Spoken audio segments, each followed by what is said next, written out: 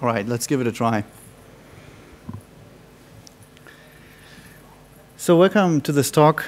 Today we're going to talk about data service design and how to scale data services.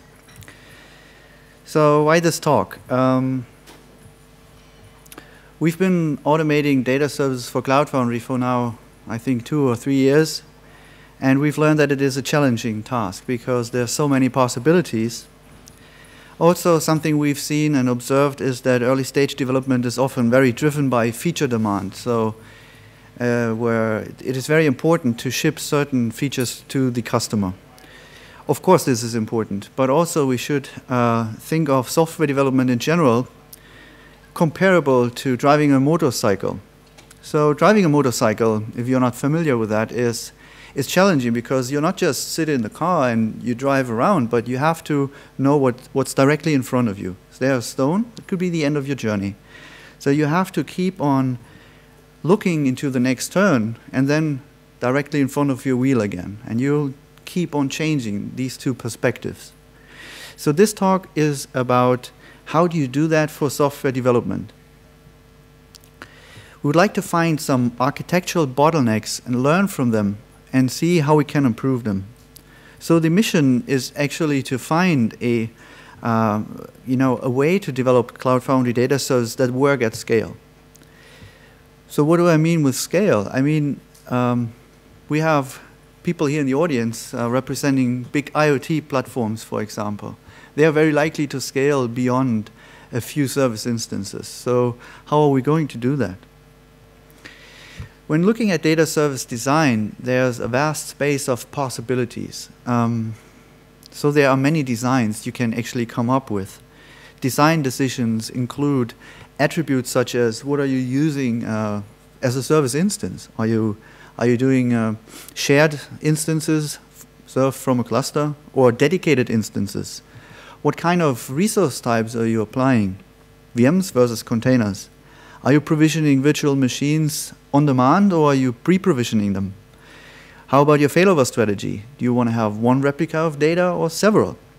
So depending on your particular requirements, there are a lot of design decisions to be made. And they have impact on the quality your service is going to offer. So for example, what is your desired time to repair? I've seen people talking about keep it simple and data services, they should be no more complex than, building a cluster is complex. So maybe we should keep it simple. But on the other hand, we have to deal with outages, hardware outages on a regular basis. So we want to deal with them and we want to have minimum service impact. So you always have to make trade-offs when designing a data service regarding those quality attributes. So in order to think of scaling data services in general, we have to narrow down the discussion and be a little more concrete than that, because otherwise we'll just be lost in a vast space of opportunities. So, and I think when coming to that particular design and asking for scale, the definition of what a service instance is the most important question. Are you going to serve this shared database from a single Postgres database, for example, as a service instance, or is it going to be an entire Postgres cluster? So that actually makes up the nature of your service. Basically, it makes up the nature of your service. Also interesting is how many service instances are you going to operate in the long term? Is it only 10 or 100 or 200? Then basically the challenge isn't very big. But if they're look at what Heroku achieved, like with some of their services, Postgres, for example, the non-production Postgres, I think they have 1 million of service instances. So how do you do that? Also a challenging question is how many users, how many concurrent users are using your platform? For example, if you have a, well, let's say fairly slow development pace where you ship new apps on a rather infrequent scale, then maybe the question of how many service instances you are creating at a certain time isn't very high. Where when everything is automated in your company and you're creating and destroying service instances automatically, you might have a different requirement for parallel service broker operations. So looking at scale, I think it makes sense to think about common data service design patterns and look at their architectural scale. And within a 20-minute scale, 20-minute talk, sadly, it's not possible to, cover all the ifs and then. So I see Dr. Nick here. We cover something you do with dingo tiles. So you're free to interrupt me after. So. I see it coming. So, three major design patterns we've recognized so far is a shared cluster. So basically a virtual machine or a cluster of virtual machines split up into some kind of data service specific instances, such as databases, dedicated containers, and dedicated virtual machines. So when you look at their scalability capabilities, looking at a shared cluster is like the following. You have a set of virtual machines. Most likely they are distributed across several availability zones. So, well, there are 3 of them. So in order to cover the outage of an availability zone, you still want to be able to provide a quorum by having 2 nodes being left in the cluster so that they can agree upon a new master, for example. So you have those 3 virtual machines, and you'll slice up those virtual machines into different service instances, serving the databases as a service instance. So while this approach is fairly simple to do, all you have to do is wrap your MongoDB cluster in a Bosch release and write a service broker creating databases. It's also very cost effective. So because what's the overhead for a service instance? Barely nothing. But at some point your cluster will be full. And also having a threshold for when a cluster is full is hard, because it's not the number of service instances that make up the utilization of that cluster, but it's what you do with those service instances. And so while this has a very low cost per service instance, and apparently a simple service broker logic, because all you have to do is create a database when a new service instance is requested, or a database user when a new service binding is requested, you have pretty weak isolation, because most of the data services, well, if they come with multi-tenancy capabilities at all, they are limited in doing that. Sometimes you are able to see the database names of other customers or even the database schema of other customers. And sometimes there is no multi-tenancy capability at all.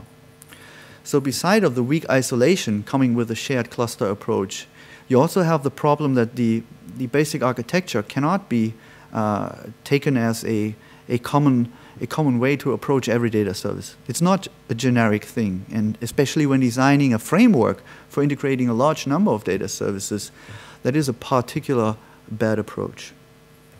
Also, it comes with the structural limitation that once your cluster is full, you have to somehow answer the question on how to scale out.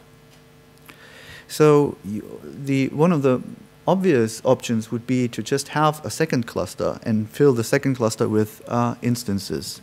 And while this is surely can be done, it also causes your simple service broker logic to become more complex. Because you have to deal with challenges such as fragmentation. So after a while, database instances are created and deleted, and you have a fragmented cluster. So in this case, you can see cluster 2 is not really utilized, but it still consumes all the infrastructure resources taken by the virtual machines. So you end up having a placement problem where you have to decide on where to put a new service instance, and which causes the desire to have a strategy for cluster rebalancing. So if that scenario gets worse, the second cluster is basically not needed. So you want to have something that rebalances those service instances transparently, so you can, tear down the cluster and free the infrastructure resources. This is all doable. It's possible, and maybe in the future that's the way to go, if combined with the proper context. However, it it feels somehow like what Cloud Foundry does for service instance, for application instances already, like you have this placement problem and so on. So, yes, looking at the conclusions from this is you come up with two major challenges. First, you have a scalability issue. So with a little bit more complexity in the service broker, you can address that. But the isolation issues you are ending up with, they don't allow for a generic solution. So one way to get around that, especially if you want to have cheap service instances, is using containers, as they come with very little overhead compared to para-virtualized or fully virtualized virtual machines. You have a better startup time, and still you have a better isolation. So what you can do, for example, is again provide two hosts, and this time virtual machines are equipped as Docker hosts, and whenever you create a service instance, you create either a single container or a pair of containers. So in this scenario, we are using a clustered container solution. So you have to introduce the complexity of having a replication. So yeah, you have to create containers, and you have to equip the containers with appropriate configured replication. So two processes are actually running, and you have replication going on, so good thing. So new service instance is created, you just create a new pair of containers. So while this is a good approach, and it's much better than a shared cluster because it has isolation, and it also is pretty generic, all you have to provide is an automation to spin up a data service instance. But once you've done that, you can basically translate that to a lot of different data service types. So it's already a smarter solution. So, but you also run into the same problem, because at some point the cluster is full and you need more of those Docker hosts. So the same structural limitation applies. You have to answer the question, what to do when the cluster is full.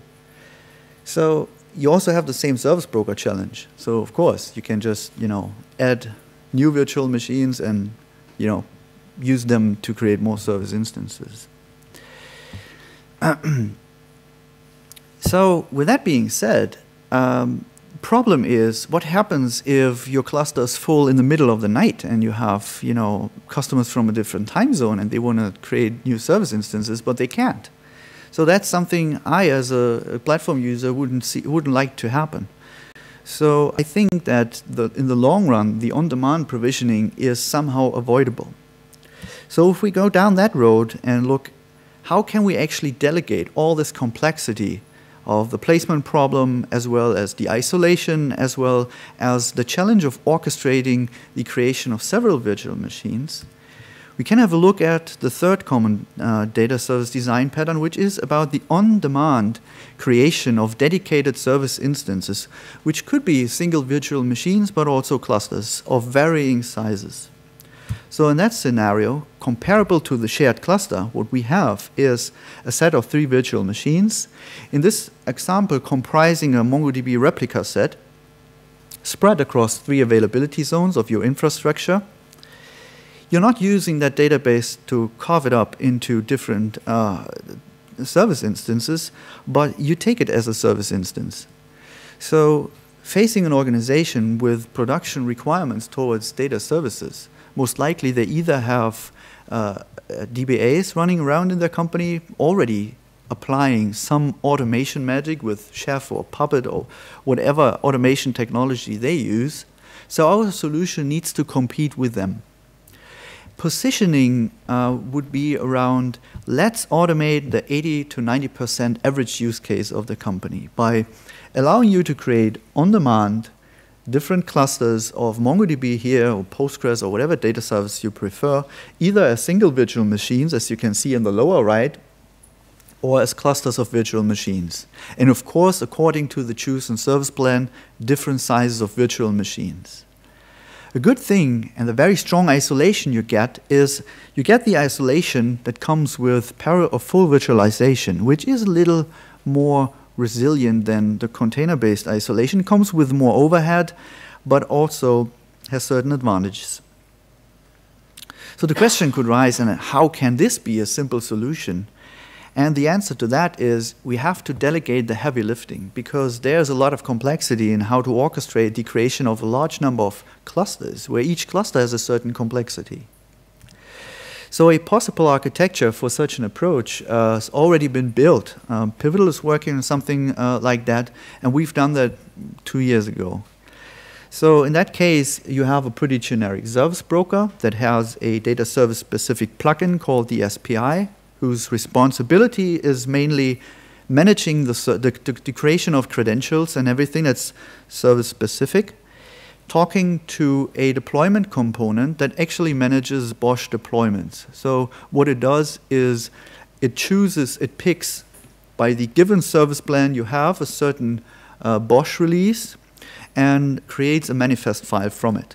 So basically you say, I want to have a single server, small, or you want to have a cluster, large.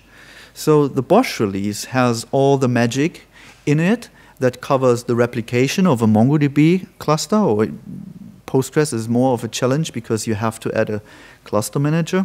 So that will all be in the BOSH release. So with that approach, all you have to do to create a new data service is you have to create an SPI, so how to create a credential for a newly created cluster during a service binding, for example, as well as creating a proper BOSH release. All the complexity then is handled by BOSH. I mean, BOSH has been built to create and run and maintain lifecycle of large, complex distributed systems. So let BOSH do the dirty work. So with BOSH taking care of virtual machine orchestration, we can actually use the infrastructure to solve problems such as placement and fragmentation, because whether a virtual machine host is fully utilized or has free spare, I mean, that's a problem we've solved many years ago. So what are the remaining challenges? Because we wanted to create 1,000 service instances.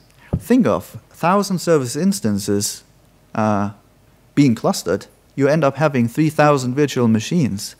So there are some challenges here. How to get there? The most naive approach would be that we are going to spin up 1,000 service instances and just see what happens. But that's way too expensive for a small company like us. We've just 50 people thinking about Cloud Foundry stuff. So we are not a pivotal or company. It just takes the resource. And I don't think it's meaningful, because before you actually do that experiment, you have to prepare yourself. And how to do that? Personally, I'm a fan of lean management and also a fan of the lean startup. It's a paradigm. So what we actually do is we want to create a build, measure, learn loop to enter a process of learning as an organization, because there are certain things we don't know about the environment we are operating in. So there are many small and little questions that tease us all the time, because we are unsure how our system might behave in one or the other scenario. So the goal is to find a product market fit. And this translates to our scenario is we've been using our existing MongoDB, which, by the way, has been released for PCF today. And what we want to end up having is a MongoDB that supports more than 1,000 service instances. So how do we get there?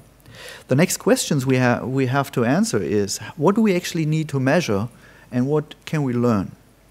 So applying this paradigm, obviously, answering those questions is key. So we ended up searching for hypotheses of potential bottlenecks, which can be answered by just looking at the dependency tree of the architecture. So you can derive some of these potential bottlenecks, and obviously each of our components could be a bottleneck. Or BOSH itself could be a bottleneck, as the creation of virtual machines is handled by BOSH. So if you know BOSH a little more into detail, you know that it runs on one or several virtual machines, so the director could be overloaded in CPU or I/O weight or whatever. There could be not enough workers so that you have a queuing of BOSH tasks, or maybe at some point with thousands of virtual machines, the heartbeats coming from those virtual machines could actually outgrow the capacity of your NATS message bus. And the creation of virtual machines is also a heavy task to be executed by your infrastructure. So at some point, depending on the size of your infrastructure, you might end up trouble with it. So now there's a customer, and the customer needs to implement a certain solution, promised to their customers. They need a proper runtime, a proper data service solution on their infrastructure. Do we already know when those things cause trouble? No, we don't. And therefore, we define experiments to find out how the system behaves when we scale out. So in order to do that, we have to think about what are the quality attributes we would like to expect. And arbitrarily, from just observing our own patients, we came up with something that's about 3 minutes. I would like to have a new service instance being created on demand in around 3 minutes. Fair enough, if there's a lot of concurrent users, I might wait up to, let's say, 9 minutes. But after 9 minutes, should be done, on average. So it's obvious that the question of how many data services are there going to be in total somehow influences or is influenced by the scale of my data service architecture. And also the number of concurrent creations of service instances, or update or destroying them, is determined by the system scale. So not by the architecture, but just by how many BOSH workers I have, how big my BOSH is. So in order to have an experiment and looking into that systematically, we have to identify relevant metrics and logs.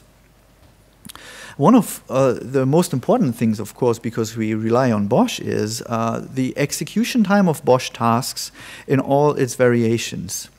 So similar to a Kanban board, you can differentiate the lead time and the cycle time. So the lead time would be, I want to create a service instance. Let's assume a single server instance for, purpose of simplicity. So it ends up having a BOSH task creating this virtual machine. So how long does it take from service create until it's done? Because when doing multiple of those create operations at the same time, you might have a queuing in BOSH. So the cycle time, the time a BOSH task is executed, will differ from the overall time of creating the service instance. And also, of course, the difference of that would be the wait time, the task just sit in the queue and wait until some worker has time to execute it. And in order to learn about potential bottlenecks around that, and maybe also because to learn why a certain BOSH task took so long, we also need system metrics from all VMs and components participating here. So gathering them required us to co-locate our log stash on all the VMs and scripting the BOSH CLI to take relevant timestamps. So a feature request to the BOSH team would be very nice to have a more easy approach to collect this data. So scripting BOSH is a big thing, I guess, and it would be nice to have metrics from BOSH. Maybe there is a way to do that, but in the preparation of this talk and yeah, would be a possible way. Yeah, I would love to talk about that later on. It's an interesting topic. So, however, we definitely have to gather this information. So now our experiment looks like this. So we have the product, we have the metrics, and we have theories, so hypotheses around what bottlenecks may occur. So what are the influencing factors? Because this doesn't exist in a vacuum, but it is executed against a certain deployment of your data service on a certain infrastructure. So looking at the architecture again, you see there's a service broker, there's a deployer, there's a BOSH. It's a little simplified, there are a few more components, but for creating a service instance, that's mainly the components that are hit. So the scale of these components is important. Scale of your BOSH and scale of your infrastructure. So obviously, it's a difference whether you have 3 workers or 10 workers or just more of them. You know, what we are aiming at is finding out a scale-out formula as a rule of thumb formula. It's not a precise science here, but I would like to be able to tell a client to say, well, this is the scale, and it's suitable for that many service instances, and you can create 10 of them at the same time, and they all will be done in that amount of time. So find a system scale that matches a certain SLA. So we did some experiments. I'll go through 3 of them before coming to a conclusion. We did the first experiment on our in-house vSphere. It's a fairly small one, around 700 gigs of RAM, just half a dozen physical machines, I guess. So when we started with a very small deployment, so with a small BOSH, 3 workers. And what we can see is that the creation of a single virtual machine, when having one concurrent create service happening in parallel, that we are done in 2.5 minutes, which passes our quality attribute. With 10 being created in parallel, we can see that the actual execution time of the BOSH task is already increased to 3 minutes and 20, and that it takes 6 minutes in total. With 25, you wait up to 17 minutes on the creation of a single service instance on average, which is way beyond what we actually desire. So the outcome of that iteration was that we actually have the ability to create 10 service instances at the same time if you're willing to wait up to 7 minutes on average. On average here means we had values between 5 and 9 minutes.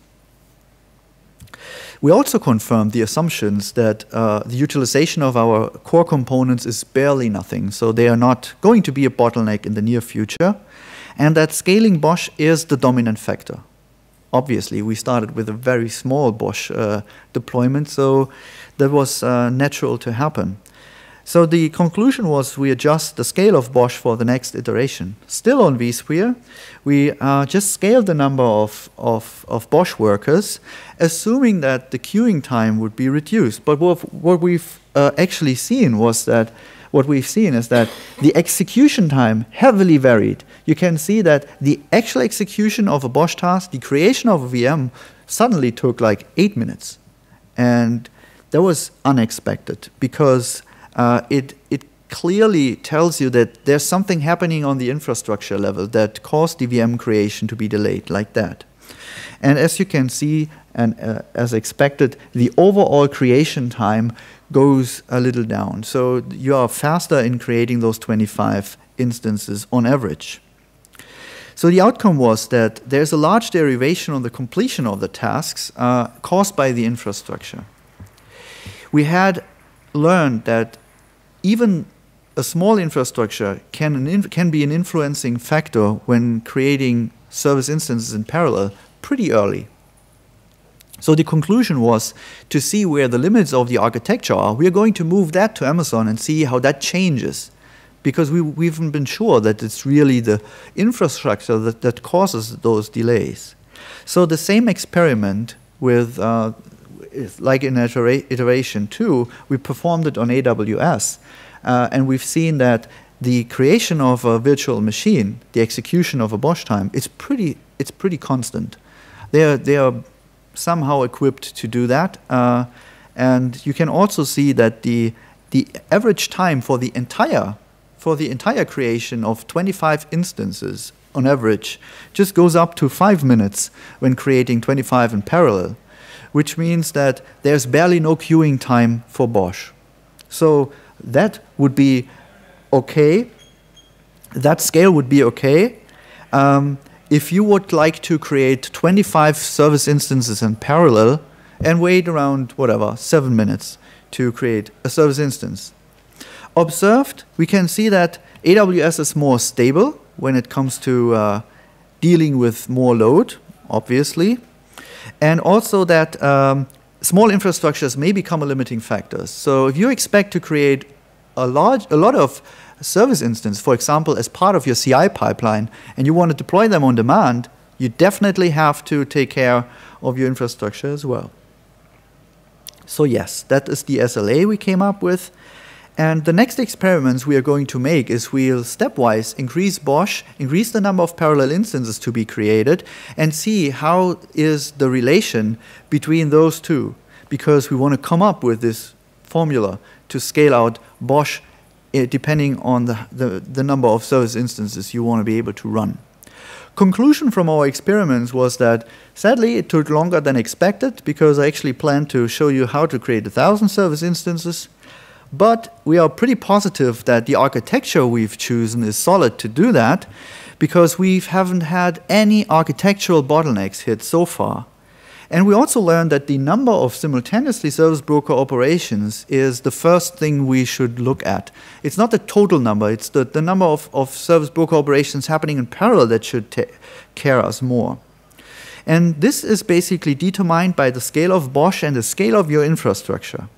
So this scale-out formula should somehow have a balance between your infrastructure resources, your runtime, your BOSH, your data services. So we think that the groundwork here is done, and we will keep on doing these experiments, and stay tuned. We are going to blog and post about that, because I think that's a valuable contribution to the entire Cloud Foundry community. So thank you for your attention, and feel free to ask questions.